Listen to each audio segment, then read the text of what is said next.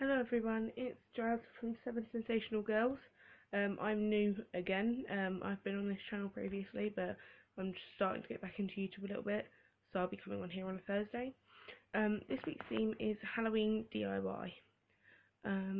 So I don't actually have any sort of props or anything to show you how to do some Halloween DIYs.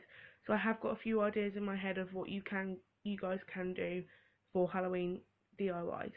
So the first thing is, if you're sort of maybe, I don't know, my age, so I'm 17, and you're not going out trick-or-treating, but you want to help out, me and my neighbour find a way.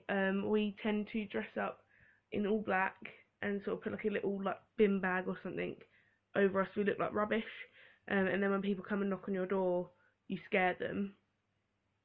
Another good idea for DIY Halloween is, if you are good at art, do something to do with liquid latex. That is a really, really big thing that a lot of people use for Halloween, making things look like slit throats or cut faces or zips down the middle of your face, all of that sort of stuff.